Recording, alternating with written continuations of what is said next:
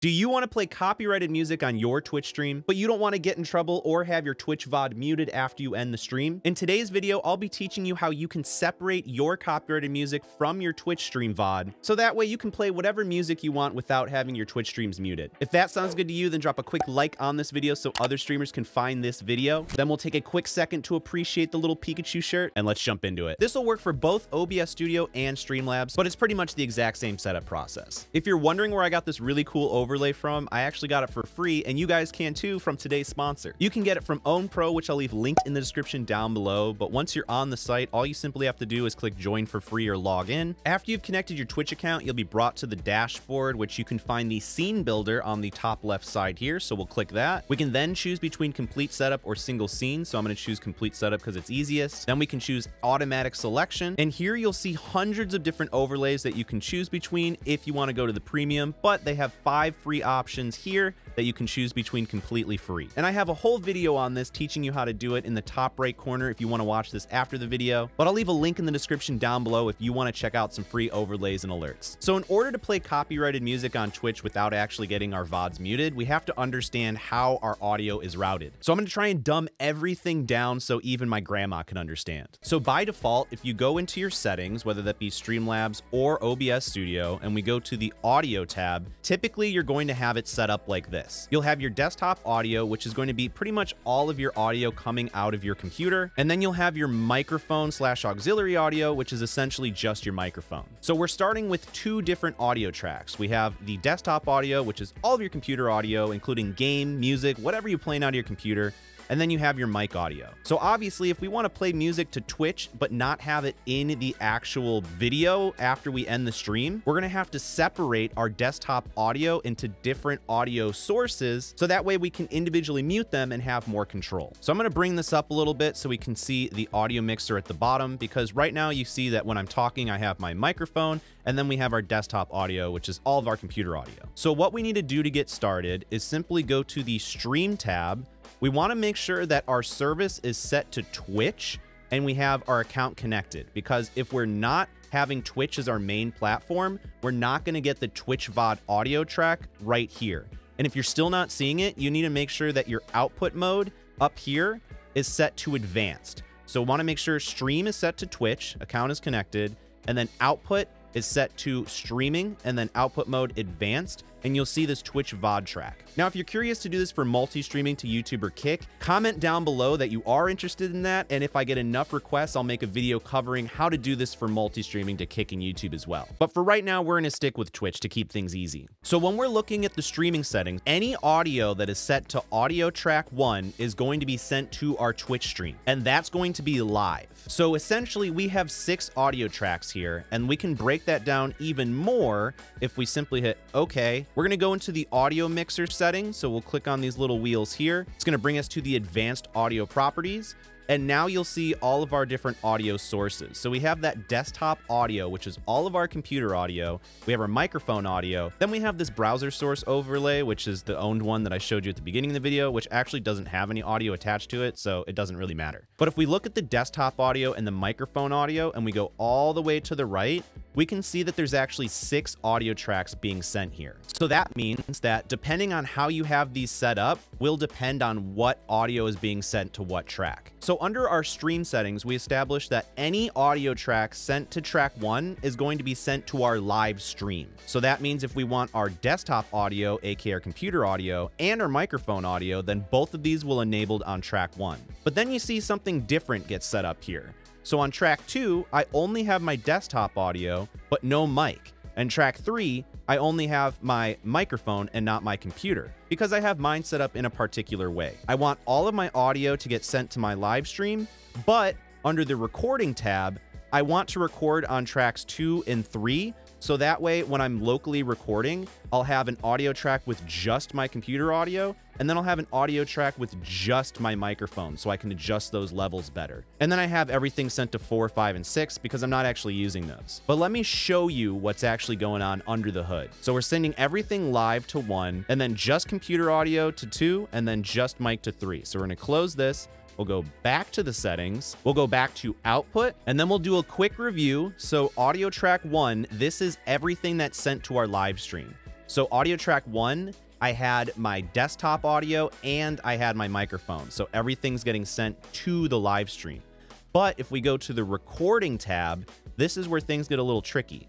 So I actually have mine set to 2 and 3. So if I'm streaming and locally recording, the local recording is only having 2 audio tracks, and that's audio track 2 and audio track 3, because on audio track 2, we have just our computer audio, and audio track 3, we have just our microphone. So that way, when I drag it into a video editor like DaVinci Resolve, it's going to have the video file and then 2 audio tracks, one with just the computer audio and the other with just the microphone. And by the way, if you end up doing something like this and your audio tracks are not getting split, make sure that your video editing software actually allows you to do multiple audio tracks, because certain things, like I believe CapCut possibly doesn't allow you to do that. I could be wrong, but if you're running into that issue where you're only getting 1 audio track, try using something like DaVinci Resolve. It's completely free. I'm not sponsored by them, but that's what I use to edit all my videos. So we're recording locally on 2 and 3, so I have my audio tracks split if I want to do that, but you don't have to do that at all. Like if you're just streaming, ignore this recording part. And then audio track 1 for our live stream is our computer audio and then our mic audio. So now this is where the Twitch VOD track comes into play.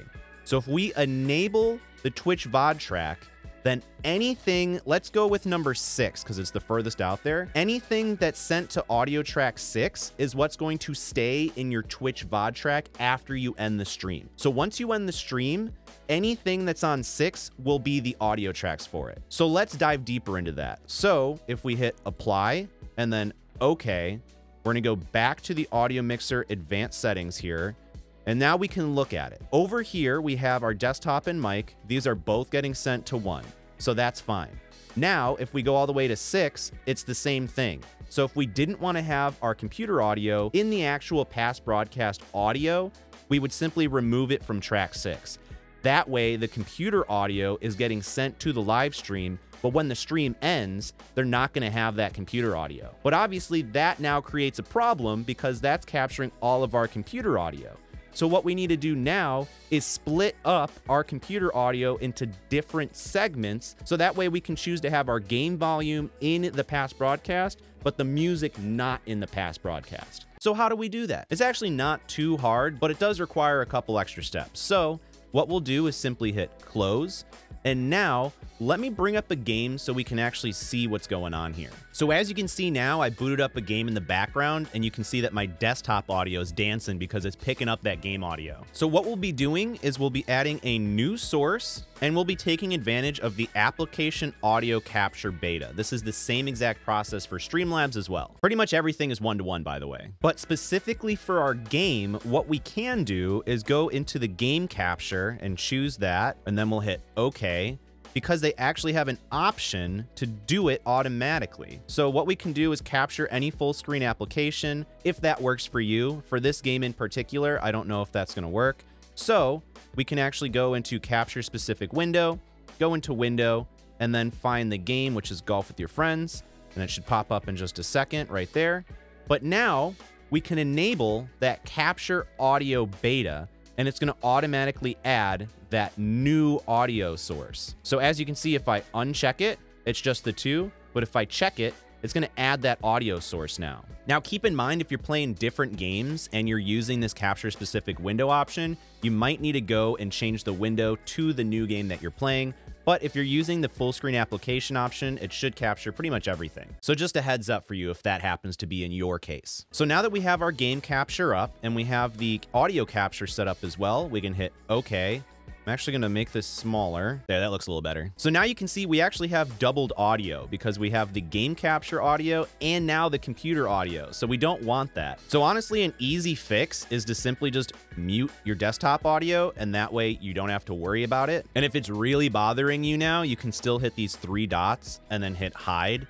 And now it's like it's not even there. But if you wanted to get it back, just hit these 3 little dots and then hit unhide all, and it'll come right back. But now you probably discovered that, hey, now that we've muted our computer audio, Now we have to individually tell OBS or Streamlabs what audio we want to be on our stream. Because right now, if I play music through my computer, it's not going to get picked up because I haven't created that audio capture source for it yet. I've only told it to capture the game audio right now. So if you're a smart individual, you'll download a program like Spotify or YouTube Music or whatever kind of software to run your music, or Windows Media Player. I don't care what you guys use. And it would literally be as simple as going to add a new source and then application audio capture beta. And then let's just say you want to call it Spotify, then hit OK. And then you would simply just choose the window that says Spotify or whatever you're playing your music out of. However, for a lazy SOB such as myself, and I don't want to download stuff, I usually play music through my Google Chrome tab, like Spotify, YouTube Music, whatever, but through the Chrome tab, so I don't have to download anything. So if that's the case, I'll show you how to do that. So I pulled up a Google Chrome tab, which honestly, I use this all the time. It's called NSC, or No Copyright Sounds, and it's kind of ironic that we're playing no copyright music in a copyright music video. But I'll also leave this linked in the description because it's 100% free, not sponsored, but I just like the music. It doesn't suck. But let's just say that you want to play music through your Chrome browser like I'm doing now. So I'm going to play some music. I'll just play this random one. And just so you know, we have the music running through our Chrome tab. So let's go back into OBS. Right now, it's not popping up in here. So what I need to do is hit cancel,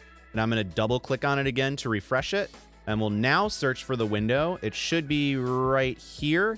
Web player Google Chrome. So as soon as I hit that, you're going to see right here under Spotify, I hit OK, that I'm getting audio through my Google Chrome window. Now, keep in mind, if you're doing it lazy like this way, any other audio that you play through your Google Chrome window will come through this audio source. So if you're watching some things you shouldn't be watching in that same Google Chrome window, Stream's gonna hear it. That's why I recommend downloading like the desktop for Spotify or YouTube or whatever the heck it is to play your music, so that way you don't have any oopsies like that. But if you're lazy like me, you can totally just do this. And essentially, you would just rinse and repeat the process to get any kind of audio source that you want. So if you wanted to get your Discord audio, then all you would do is add a new source, application audio capture beta, we'll call it Discord, hit OK, and then you would find Discord in this window, and then that's all you would have to do. And then you'd hit OK, and it would add a new audio source. So once you've told OBS, Streamlabs, or whatever, all of the different audio sources that you want to capture, then you'll add them there like we just did. And then simply what you would do now is go into the advanced audio properties, and then you'll see all of our new audio sources here, and we're going to tell all of them what tracks they should be on. So for example, if we remember how I have this set up, anything on audio track 1 is going live to our stream, so pretty much everything. And then audio tracks 2 and 3, for my specific setup, I have track 2 just for like the game audio, and then track 3 just for the mic audio to split it. So that means if you wanted to have your Discord audio on another track, we could go and actually take Discord off of 2 and 3 and put it on 4, and then go into our settings for, let's say, what is it? Output recording. Then we can audio track 4, 5 as well. So that way you can have your local recording set to 4 audio tracks. So let's say 2 is the game audio, 3 is the mic, 4 is Discord, and 5 is music or whatever. So that way you have 4 different audio tracks here. Then you'd hit apply, and then we set it up as such. So then we go back into the advanced audio properties, and then we would tell Discord only goes on 1, 4, and then 6, because 6 is our past broadcast VOD track audio. So 1 is streaming, 2 is just going to be, let's say, the game audio, so game capture right there. Then we'll take it off of 3, 4, and 5, but we'll leave it on 6 because we want our game audio to be in the past broadcast. Then we go to the mic option. We want it sent to our live stream. We don't want it on our game audio. We have it on 3 for our own mic audio by itself. And then 4 and 5, we don't want it on because that's going to be Discord and music or whatever. And then 6, we want our microphone in our past broadcast. And then overlay doesn't matter because there's no audio coming out of it. But if you wanted to, you could just uncheck it all for pretty much any source that you know is not going to have any audio. And then Spotify, the important one. This is the music one that we have set up. We want the music sent to our live stream. We don't want it sent over our game audio. We don't want it set over our mic audio. We don't want it sent over our Discord audio. We want it on its own track here for the recording. And then we don't want it on our past broadcast VOD track audio. So now, if we look at everything, every audio source is set to live track 1 because that's our live stream. But then on track 6, this is the VOD track audio. So basically we have everything that we want on the VOD track and no music. So that means when we stream next, they'll hear it while we're streaming, but as soon as we end that stream, they're not going to hear it in the past broadcast, which will avoid getting your VOD muted and getting hit with a potential copyright strike. But watch this video to the side of me. I show you how to make your microphone sound even better. So give it a quick watch. My name's Cody, and I'll see you in the next one.